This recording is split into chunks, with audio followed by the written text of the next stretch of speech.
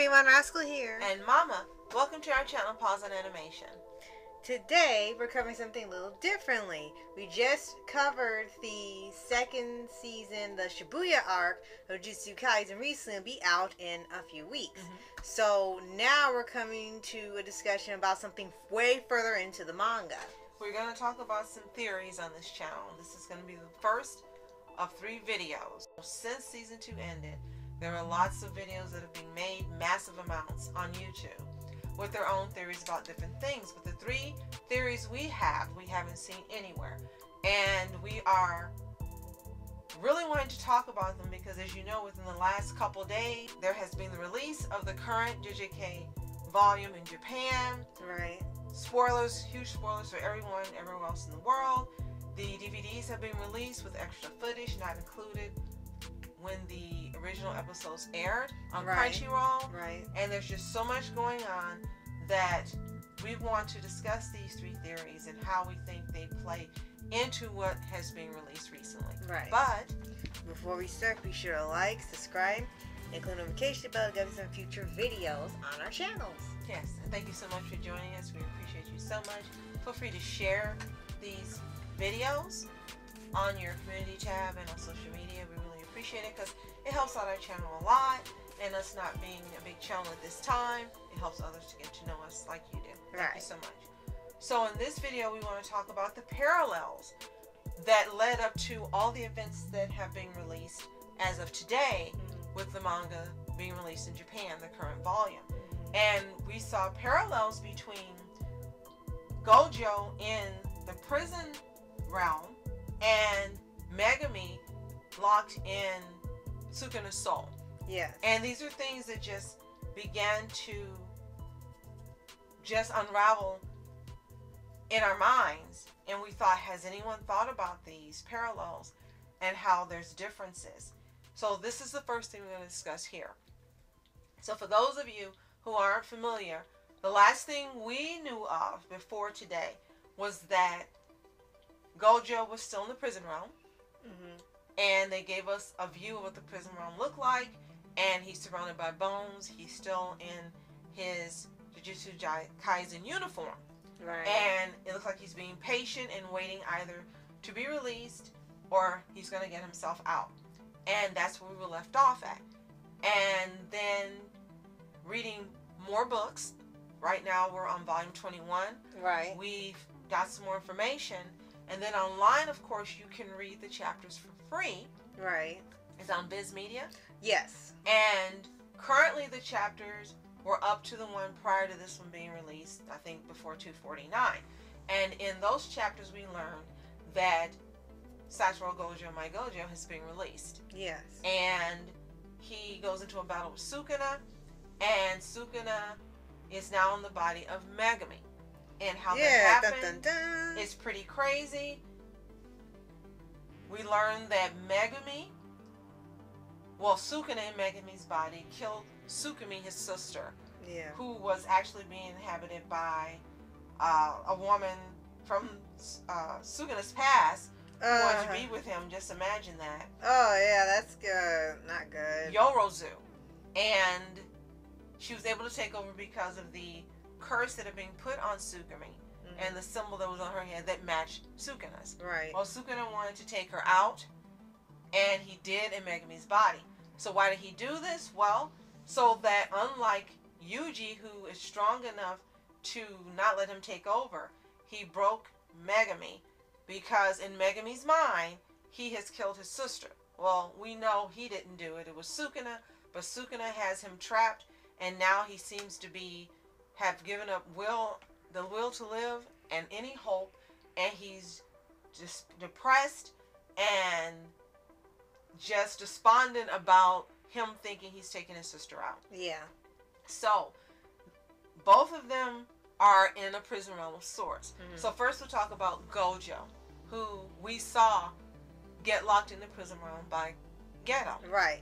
And he was in there for a set amount of time, and for some viewers they had to figure out just how long he's been in the realm within the manga, because there's been a bit of confusion how long it's really been, because they count how many days or weeks or months in the real world, but time passes differently in the manga world, especially when the chapters come out. So it's actually been less amount of time than it has been in the real world. Now, before we get to that, we'll remind you how he got trapped in Shibuya Station. He had used his abilities to take out 1,000 souls that have been corrupted, and so he could save the other people. And Jogo and the sorcerer. No, Mahito. Oh, yeah. No. No, Kenjaku? Yes, Kenjaku, thank you. Devised a plan to get his mind off of being focused on what he was doing and to let his guard down so that he could be captured in the prison realm. Right. And that's what happened. Right. And they did it by... Kenjaku appearing still as Gato, because he hadn't revealed himself until this moment as sort of distraction for Gojo, and caught him off guard long enough for the prison room to attach to him. Now the thing is, Gato thought that it was going to be over with at that time, but we know our Gojo. Right. One, he tried to get out.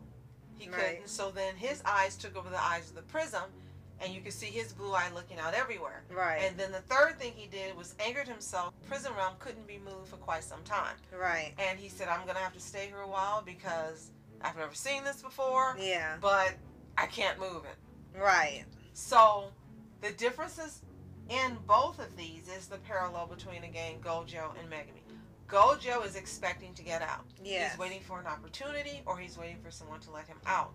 Clearly, once we see his release form, he's been in there doing something. He had to be meditating, working out, getting himself prepared, because he looks big and buff, totally different than when he went in. Right. But you can see he gave up hope. He never gave up. He didn't just give up the will to live. Right. Now, part of it may have been to do with what I'm going to call him fake Ghetto said, that, oh, I'm not going to kill you. I'm just going to keep you in here for about 1,000 years, and then I'll let you out.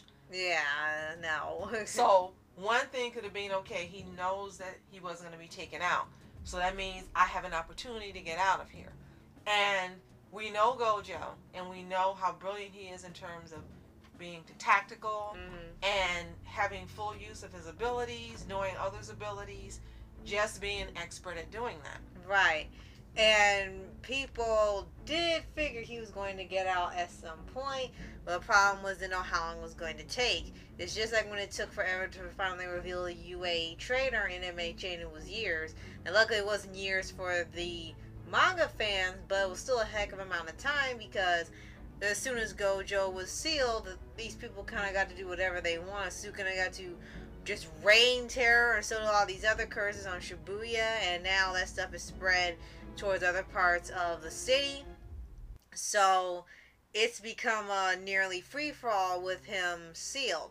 But now that he's out, the thing is now it's really just Sukuna and Kenjaku left over. There really aren't any curses left. The main ones that are with them either got taken out by Sukuna, or Kenjaku got rid of them himself, or Gojo got rid of them. So it's really now only 2 curses left there in the series, and they're both so evil and so powerful that it may take more than just Gojo to beat them. Right. Now, Gojo was sealed in the story 19 days. Yeah. But in our world, it was 3 years. Right. So a lot happened within those 19 days. And again, within that period, Megumi, his body was taken over by Sukuna, and he's trapped in Sukuna's soul. Gojo never gave up. He expected to get out. There was no doubt he was going to get out, and he did. Megumi, on the other hand, has been broken by Sukuna. And yes, you can say that he's young. Maybe that's why it's one reason it's easy to do it. He also knows what happened to Gojo before being locked in Sukuna's soul. Right. And also, he doesn't know if he's gotten out or not. Right. At the point before he did battle with Gojo. Right. And so, yes, you can attribute that to that. Everyone he's known is going to be gone, because as we know now, Maki has taken out the Zenin clan. Right. So at the point in that story, it was just Maki and Megumi left, and now we know Maki's gone. Right. So he's literally the last Zenin left. And Sukumi's gone. So the entire clan except for Megami, has been wiped out at this point. At this point. Now, we're hoping, of course, Yuji gets him out. We hope he gets him out. We don't know at this point because we haven't read or seen what's happening. We're doing this prior to learning that. Right.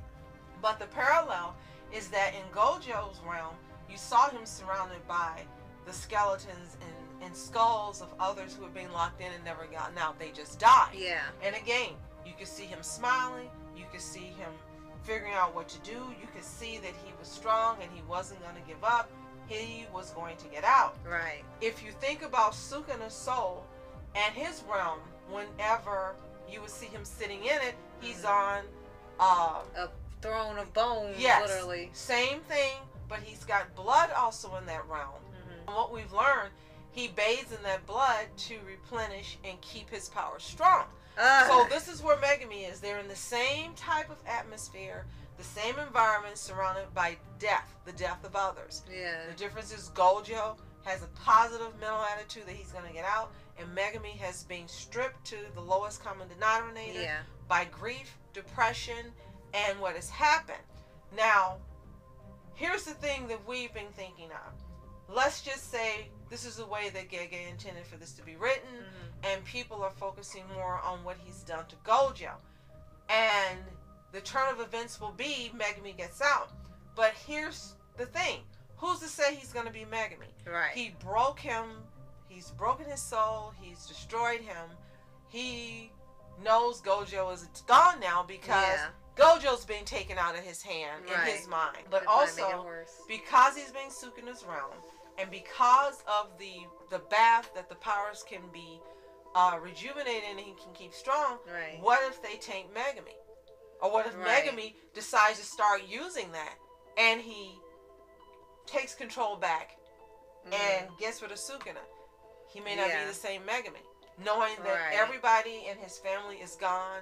At this point, Gojo is still gone. Yeah. And maybe his soul has been corrupted by the realm he's in, the Sukuna's soul. He might be just, depressed now. And he might be evil. Broken and, there's no use. Yeah, it might be those points that gets with characters that's common, unfortunately, with some of these mangas where the character's such in a low state of depression that they can quickly do things that will just end things. That's the cleanest thing to say that, and they're pretty quick to do it, so we're hoping that it doesn't lead to that, because it would be really unfortunate that we're getting to the end of the manga and just about everyone is gone and we're going to be left with Yuji. That would be pretty bad. Well, we love Yuji, but the point is we want everyone else there too. Now maybe Megami, his desire will be to get revenge on Sukuna. So then who does Sukuna go to if Megami gets rid of him? Does he go back to Yuji or does he find someone else? That's the question. On top of that, we don't know if Gojo's coming back. Everyone's suspecting he's done it before, he can do it again. But we have a video that's coming out on that as well, on our theories. Right. In regards to how he was taken out, why he was taken out, and what could be coming. Right. So stay tuned for that within a few days of this one. Right. But in this, we're really hoping, of course, they're able to save Megami, but then where does Sukuna go again? Right. And how will Megami be when he gets out? Will he be Megami, just broken? Or will he be evil, wanting to get revenge on Sukuna? Yeah, and you really don't want this to happen to Megami, but it could go that route considering how brutal it's gotten with dealing with Sukuna, and now it's constantly wearing on his body. That could definitely have an effect. Or will he possibly team up with Yuji and he gets control based on the way we mentioned by getting power from the blood Sukuna's been bathing in his realm, his soul realm. And then maybe he will join with Yuji and they both eradicate him. We are, of course, looking forward to see what's happened. We don't like our heroes this way. We don't like our heroes being killed. We don't like the characters we come to love being taken out. But we're not the writers. Gege is. So, what are your thoughts on this? Do you think our theory has merit? Let us know in the comments. Right. And if you have theories of your own regarding this, and you can point out some things you think maybe we've overlooked or we don't know about that make this an impossibility, let us know as well. But the main purpose of this video was to discuss the parallels between Gojo and Megami in the realms they're in and how they handled being in those realms. Yes. And don't forget to like, subscribe, and click the notification bell to get us on future videos on the channel. Absolutely. And again, thank you so much for joining us for this special video. We've really been excited about talking in these. Stay tuned for our second theory that has to do with the events that are going on now. Yes. Thank you so much for watching Mask Entertainment. And I'm Mom Entertainment. Have a fantastic day. Peace.